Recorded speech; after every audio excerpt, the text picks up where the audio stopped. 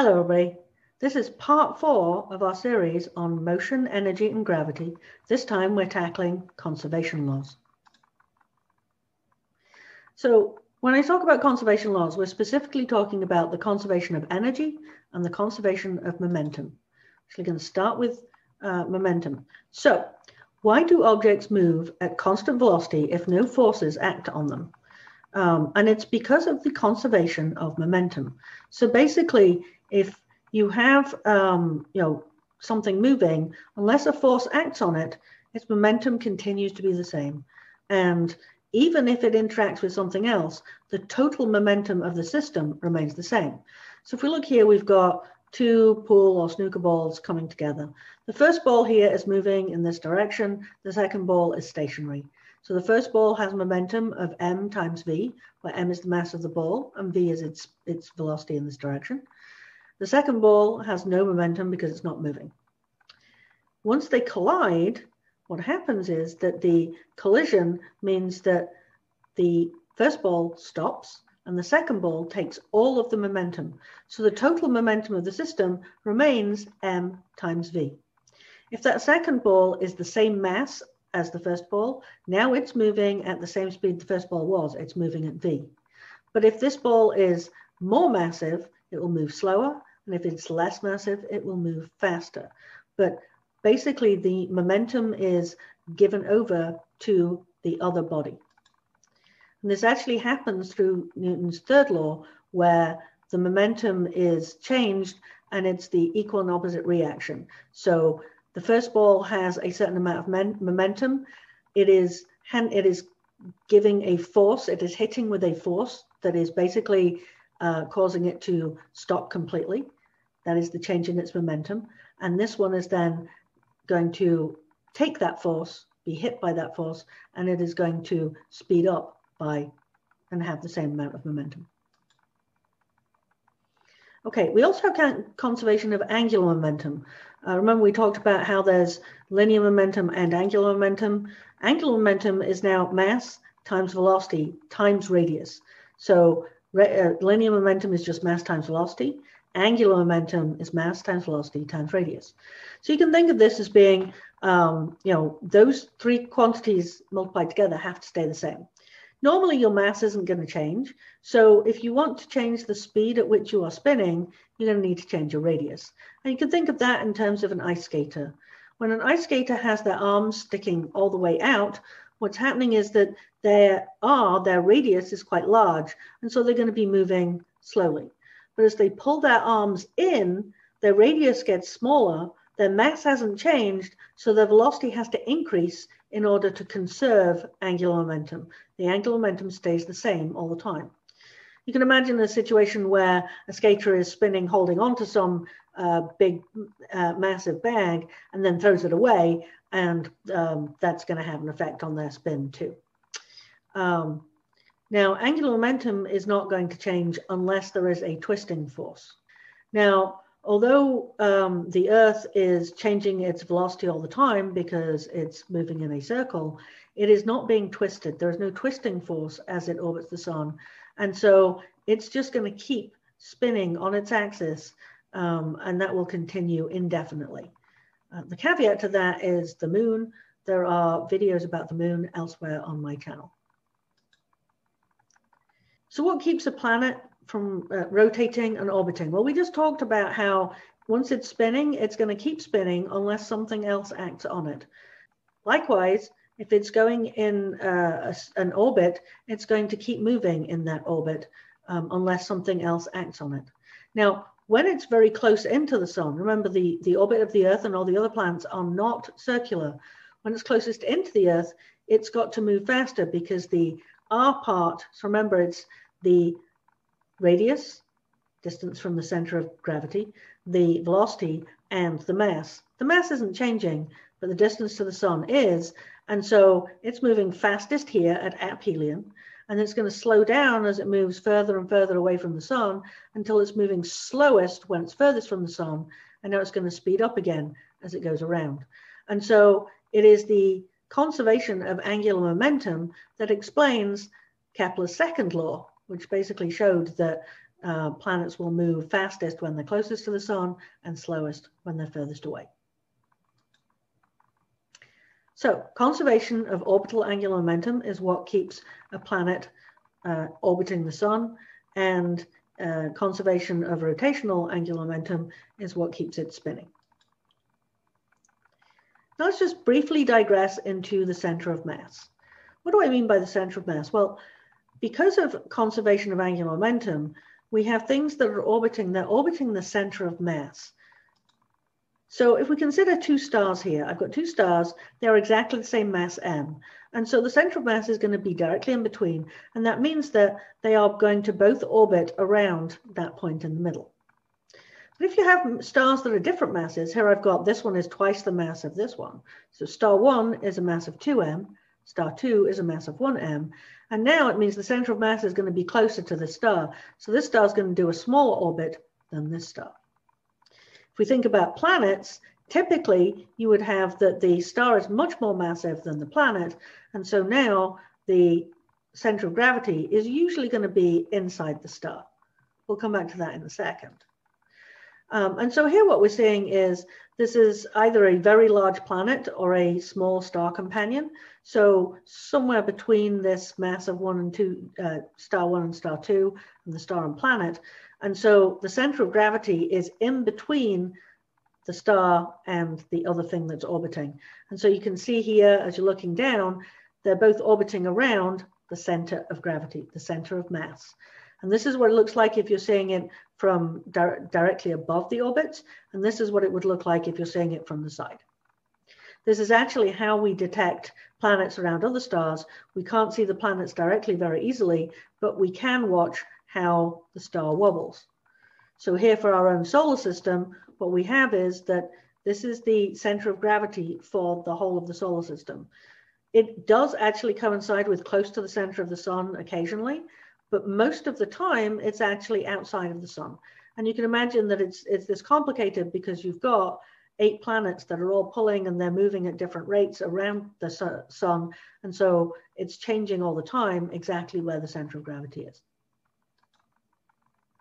Okay, so we've talked about how things must orbit the center of gravity and conserve angular momentum. Now we're going to talk about conservation of energy. But let's talk about where things get energy from. Energy is what makes matter move. But energy is conserved. And so it can be transferred from one object to another, just like we saw with momentum. And it can convert from one form to another, but it cannot be completely removed from the system. So there are different types of energy. We've got kinetic energy, that's basically things moving.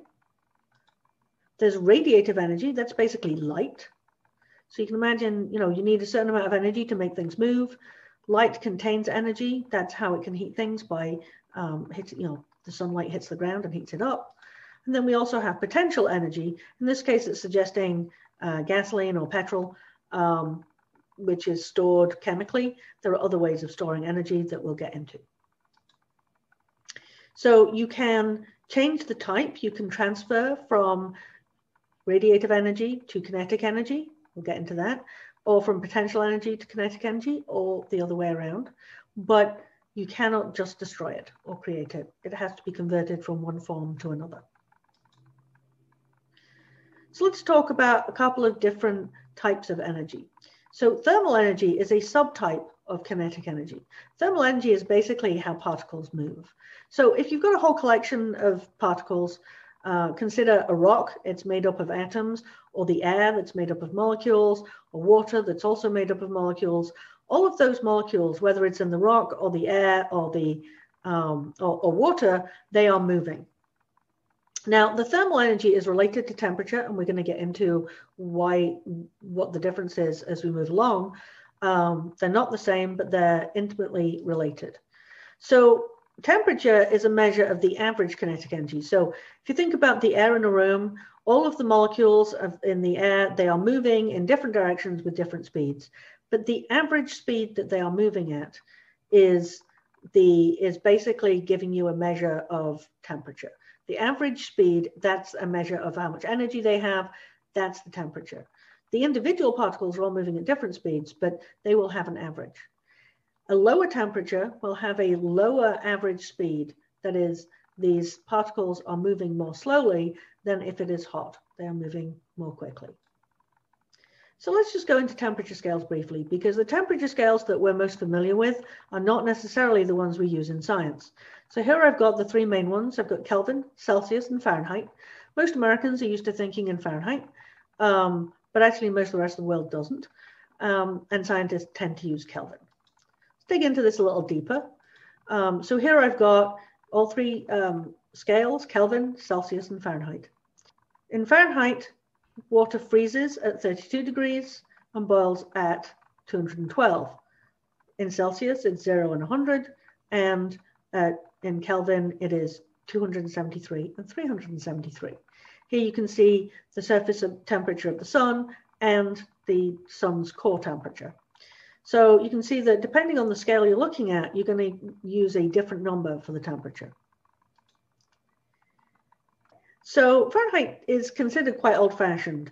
Now, remember that, the idea that the temperature of freezing water is 32 comes from the idea that, well, actually, we know that temperatures can drop below that. So let's try and keep them positive, and then we've got space for it to be below the freezing point of water, but still positive in number. Celsius is what most of the rest of the world uses. I can tell you that, growing up in the UK, actually during a time when we were switching from what Americans call English units to metric, during the 1980s, it was really all the weather was still in Fahrenheit, and food was still sold in pounds and ounces and all of that, but we did science in metric. But by the time we got to the mid-90s, we'd switched over, and food was sold in kilograms, and the weather forecast was sold in Celsius. When I talked to my parents, even though they spent more than half their lives being told the weather forecast in Fahrenheit, they now think in Celsius because that's how they hear the weather all the time. I can usually do the conversion in my head pretty quickly. In Fahrenheit, the human body temperature is about 100 degrees Fahrenheit. Water freezes at 32 and boils at 212. In Celsius, water freezes at 0 and boils at 100. And the human body is about 37 degrees. So in this case, Celsius, the scale was set by using water as a way to anchor it. So it was specifically made so that at regular room air pressure, that's the temperature that water freezes at would be 0, and the temperature the water boils at would be 100. And let's just make it 100 divisions in between. So that was how we set up the Celsius scale. Now let's talk about Kelvin briefly. So Kelvin uses the absolute zero scale. So basically, this really is a measure of how much energy there is in the gas. So remember, we talked about how at higher temperatures, the atoms or molecules are moving faster, and as you go to lower temperatures, they are moving slower. Well, eventually you're going to get to a temperature when nothing is moving. That is absolute zero. It is the lowest temperature that can possibly be. Everything stops moving. That was the idea. And so in this Kelvin scale, it was basically, let's make it so that we're still using Celsius type divisions, but let's set 0 to be when nothing is moving. So now water freezes at 273 Kelvin. It boils at 373, it's just 100 more. And remember, a step in Kelvin is the same as a step in Celsius. So that makes it a little bit easier to convert from one to another. Okay, so let's do a couple of conversions just for fun. So absolute zero, as I said, that's 0 in Kelvin, minus 273 in Celsius, and minus 460 in Fahrenheit. For water freezing, it's 273 in Kelvin, 0 in Celsius, and 32 in Fahrenheit. Room temperature, and I'm making this a little overly simplified, is 300 Kelvin, which is about 27 degrees C, which is about 80 Fahrenheit. I'd say that's a bit warm for room temperature.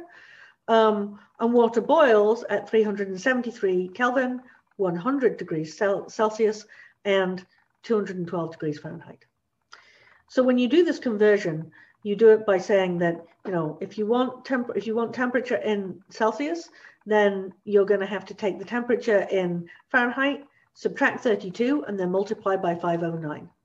You can do it backwards. So if you've got the temperature in Celsius and you want to get it in Fahrenheit, you do the reverse. If you want to get from Kelvin to Celsius, all you have to do is add 273. So if you want to get from, if you want to get to Celsius from Kelvin, then you're going to have to subtract 273. So let's say it's 70 degrees outside. Sounds like a nice day to me.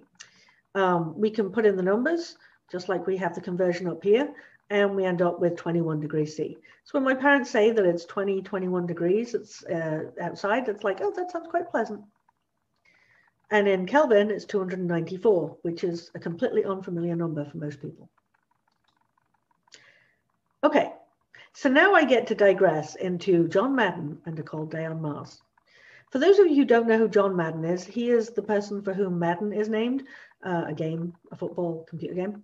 John Madden was a football coach. He was a football commentator.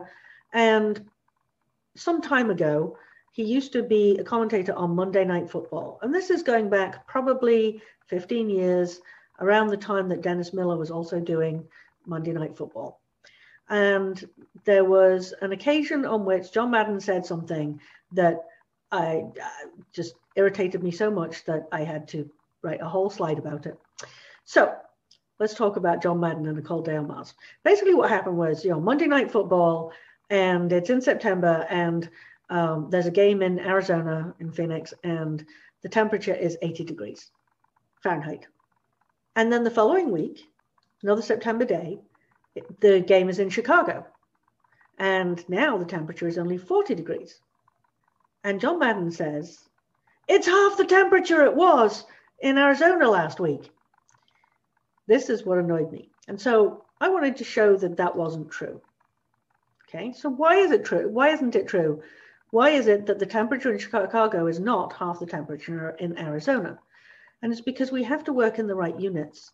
If you're not working in Kelvin, where 0 is absolute 0, where you're actually measuring how fast things are moving, then it's not really quite the same. So let's do our conversion. Let's start with, we've got a day in Arizona that's 80 degrees Fahrenheit. That's 27 degrees Celsius. And now we're going to convert that from Celsius to Kelvin. So now we have 300 Kelvin. So on that day in Arizona that the football game was going on, it was 300 Kelvin. So half the temperature of that day in Arizona was 150 Kelvin. Now let's convert it back, because Kelvin's not very intuitive. If we want to convert it back, we have to subtract 273 to get it into Celsius. So that's minus 123 degrees C. And we have to also convert it back to Fahrenheit. It is nearly minus 190 degrees Fahrenheit. Just to put that in context, that's a cold day on Mars. The average temperature on Mars is about 210 Kelvin or minus 81 Fahrenheit. So no, it was not half the temperature in Chicago that it was in Arizona.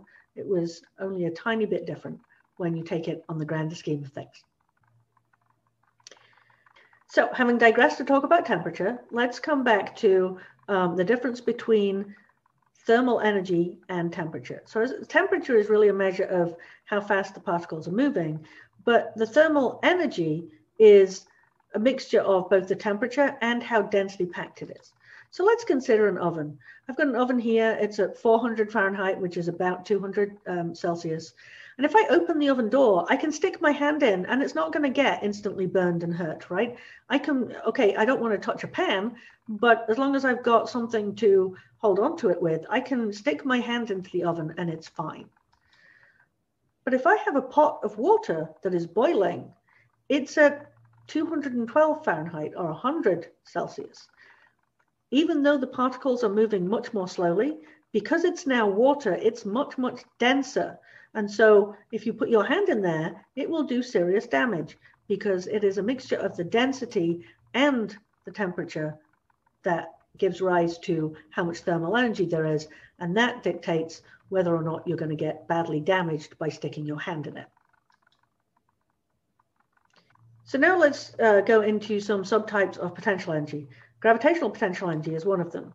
So you can think of this as being, this is the energy that something has that could turn into kinetic energy because of its height above the ground.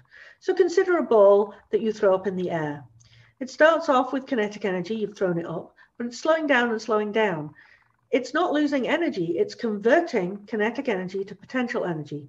Once it gets to the highest point, it has no kinetic energy. It's stopped moving upwards, and now it's going to start coming back downwards.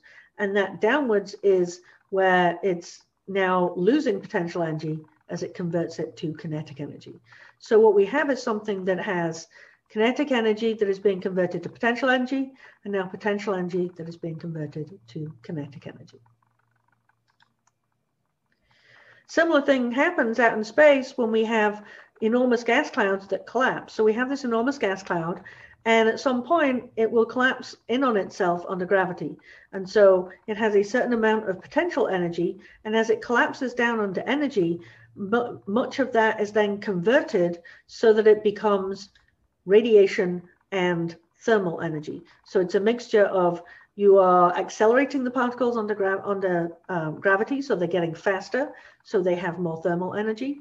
And actually, as they collide, you will also get some radiation, so some light energy as well. Another type of potential energy is, in fact, mass. So mass can be converted into energy. It's not so easy to do, but it can. So probably the most famous equation in all of science is E = mc squared. And what this says is that if you have some mass, you can convert it into energy, and this is how much energy you'll get out. It's the mass you have times the square of the speed of light. And so basically, you don't need very much mass in order to get quite a lot of energy out. This is actually what fuels the sun and is what happens in a H-bomb. You are, in a H-bomb, you're converting some of the mass that was hydrogen into energy, and it leaves behind helium. But that little bit of mass that gets converted, and it's less than 1% of the mass of the hydrogen, it is a lot of energy that comes out, and so it causes destruction.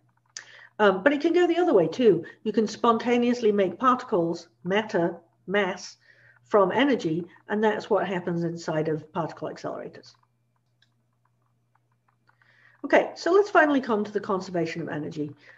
We talked about this. You cannot destroy or create energy. It's just shifting from one form to another. And so coming back to here, we've got, we can have something that, potential energy here, the gasoline, we will then convert it into kinetic energy by, it's a chemical reaction, but it allows us to then move with a speed. Likewise, we can convert radiative energy into thermal energy as radiation hits, say, a rock, and that rock gets hot. And again, we've got the ball where we throw the ball up and in the air and it drops back down. It's converting kinetic energy to potential energy and then back to kinetic energy. The total energy in the system has to remain the same, but it can convert from one place to another.